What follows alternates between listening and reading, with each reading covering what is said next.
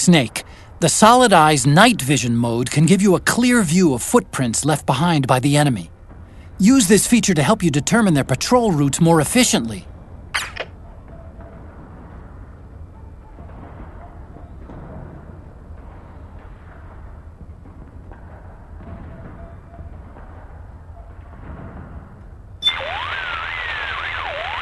Snake, you need to rendezvous with our informants. They're U.S. Special Forces. If you need to know which way to go, check your radar.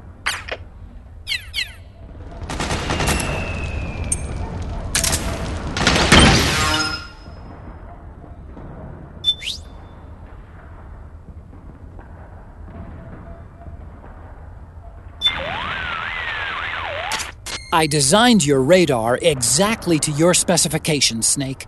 The baseline map, shown in the upper right of the screen, shows a visual representation of what your senses tell you, including scents you're not even conscious of.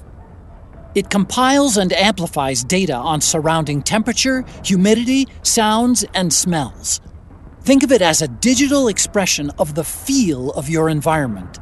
The feel? You mean my close-range senses? That's one way of putting it, yeah. The stronger a feel is, the more vividly it shows up on the radar.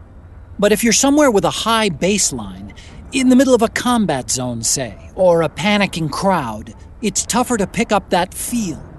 Granted, you tend to stick out more when it's quiet around you, and it's easier to slip by unnoticed in a commotion, but it also makes you less alert to threats.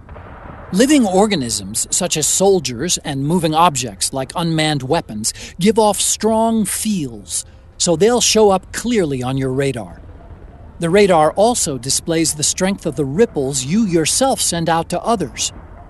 The more you stick out, the bigger and brighter your radar presence will be. On the other hand, keeping quiet, staying still, and using octocamo to blend in with the environment makes your radar presence smaller, indicating that you're less likely to be detected by the enemy.